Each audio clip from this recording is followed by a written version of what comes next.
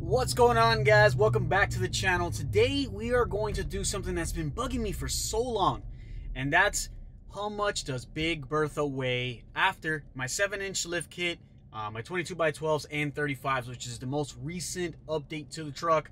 I really want to know how much it weighs. I tell people 5,000, I tell people 6,000, I tell people 10,000 pounds. But how much does it really weigh?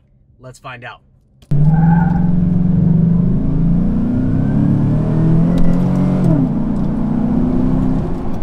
2 hours later. To weigh a truck, we actually have to bring it to a local truck stop, and we're going to use the cat scale system. And let's go ahead and get her weighed. So we're pulling it into the scales.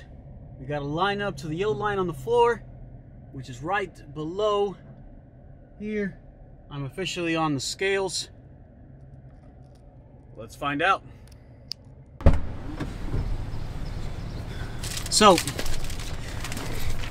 what did she finally weigh? So fast forward a couple hours, I went home, and I almost forgot that to finish the video, I need to talk about what she actually weighed. So, just some context on the truck. When I weighed it earlier today, the truck only had about half a tank of fuel, and each gallon of gas weighs about 8.39 pounds. Just for rounding's sake and for math's sake, we're going to say 8 pounds. Give or take 12.5 gallons, or what are missing, it's about 96 pounds. We're going to round that up to 100 pounds just for easy math. I was also not inside the truck when the truck was weighed, and the truck weighed in at, hopefully it'll focus, 5,500 pounds.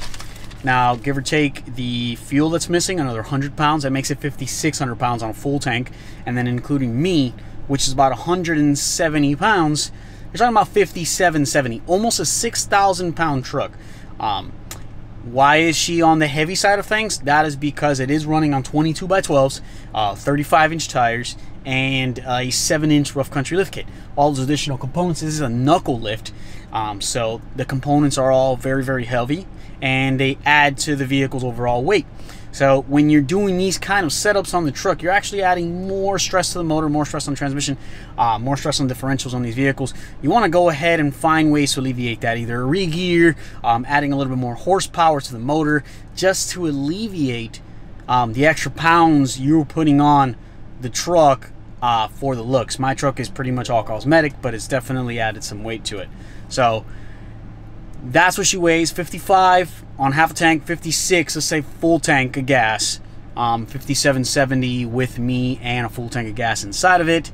Realistically speaking, half the time she's not running on a full tank, but just to know what it is, full to the bone, that's what it is, 5770, guys.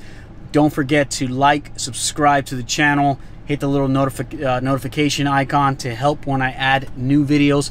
My next video is going to be a walkthrough of what's actually done to Big Bertha and kind of give you guys some insight as to all different modifications that have been done to this truck since I bought it. Thanks for checking in, guys. Peace.